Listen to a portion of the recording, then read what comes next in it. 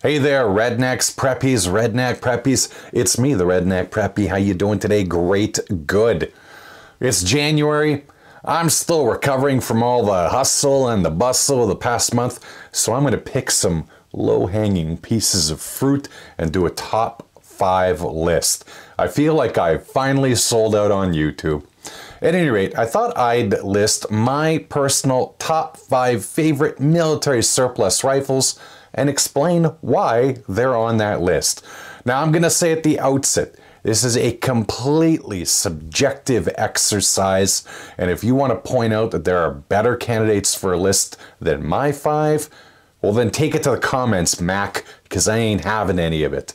At any rate, let's get into it.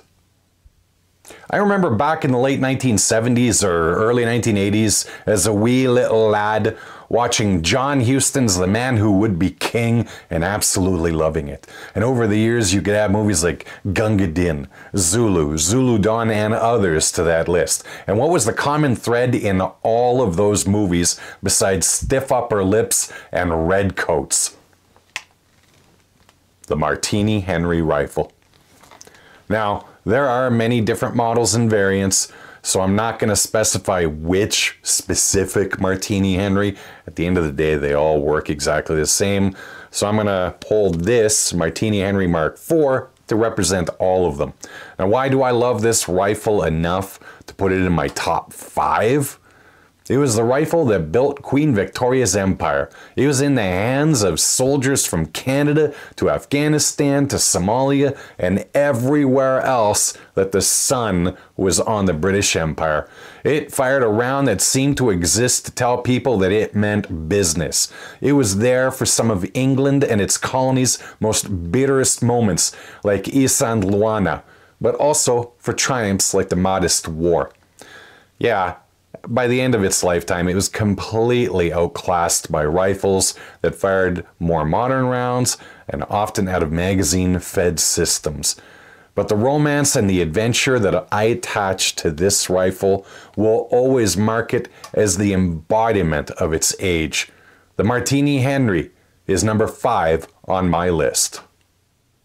Mauser rifles had such an impact in war during the first half of the 20th century that it's difficult to understate their importance. The Germans carried them during 2 world wars, and the Americans carried a rifle in those same conflicts that was so beholden to the Mauser, in the form of the M1903 Springfield, that they paid royalties to the very country whose soldiers they were firing them at. The Israelis even used them as part of their struggle to carve out their ancient homeland with. But for me, the Mauser that exemplifies all of them is the Kar-98K of World War II. Mauser may have made better rifles than the Kar-98K at some point, and I have a fair collection of Mausers going back to the 1870s, so I can judge. But it is this rifle that I love the most. Yeah, it was used by the Third Reich, but one shouldn't blame the paintbrush for the painting. So why do I love the Kar-98K? Man, working the bolt of one of these is like putting suntan lotion on your girlfriend's shoulders. It just goes so smooth. And this rifle makes that distinctive sound, kind of like how you know that you're hearing a Lee Enfield even with your eyes closed. It's accurate, fairly handy, and exudes quality. That's why the Kar-98K is 4th on my list. Next up, it's a rifle that I've long complained about. Well, my example in particular, thanks to some gas port issues. But despite that, I still love this rifle more than most. Say hello to the SVT-40 of the Soviet Union. Wait a minute, this doesn't feel right. This does not feel right. Hold on. There. Now this makes sense.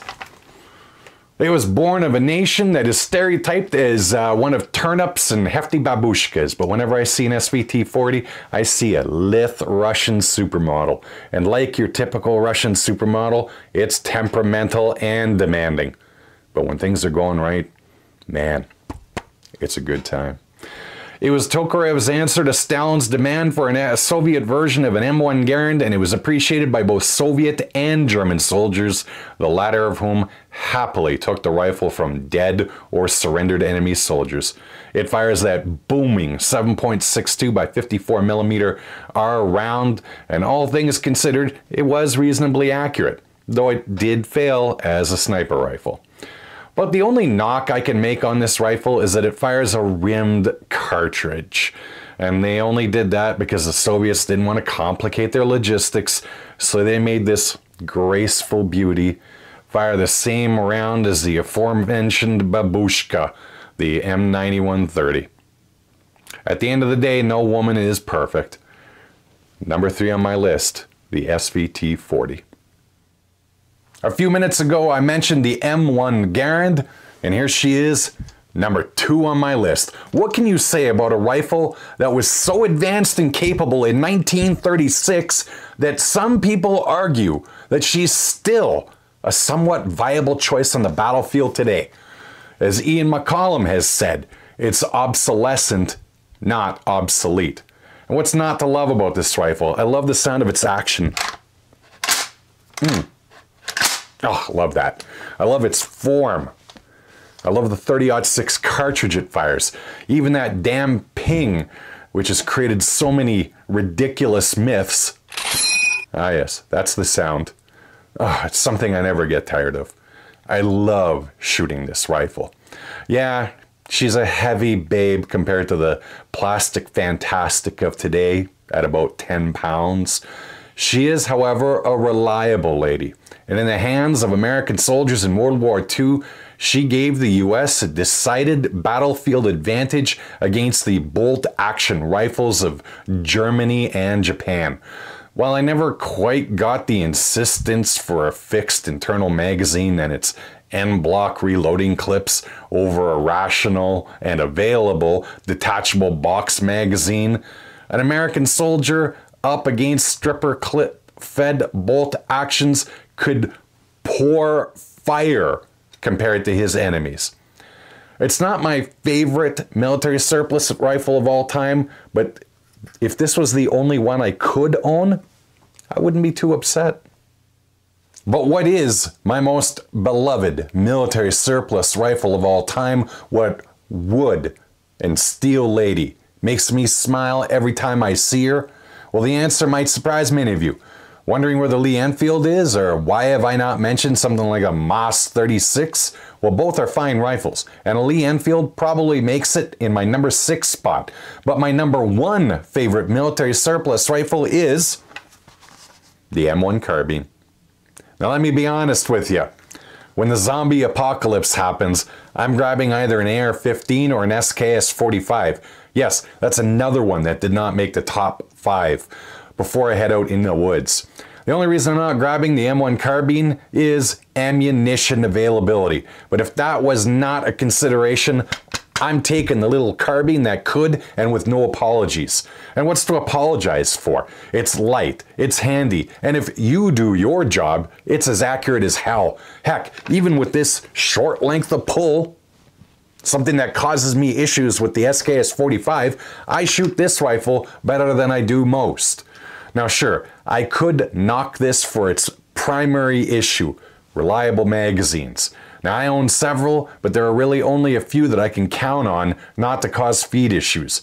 But that's what you get when you make magazines that are essentially single use. Now, I am not counting the power of the ammunition as a negative. It was not designed to ground and pound targets like the 30-06. It does what it was intended to do. But if you think 30 carbine is a weak round that can be stopped by winter jackets, feel free to go stand about 300 yards away from me while I start taking aim at you. But look past that. You got your little baby Yoda M1 Garand-esque action, one that when you cycle it either manually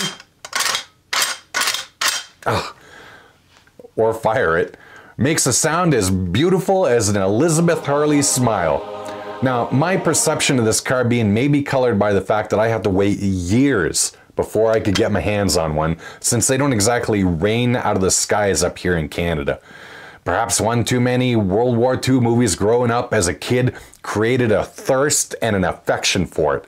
Whatever the reason, if I had to limit myself to one military surplus rifle for the rest of my life, at this moment, I'd probably pick the M1 carbine. Of course, ask me tomorrow, that might change. So what'd you think of my list? Utterly ridiculous or defensible? What would you have put in your top 5 list? Honestly, there are no wrong answers. Feel free to fill up the comments section arguing about it. I'll read all of your answers. At any rate, I hope you found today's video at least be vaguely entertaining and mildly informative. As always, I hope your trips to the range, regardless of what you take out, are always a great time. Take care, and bye-bye.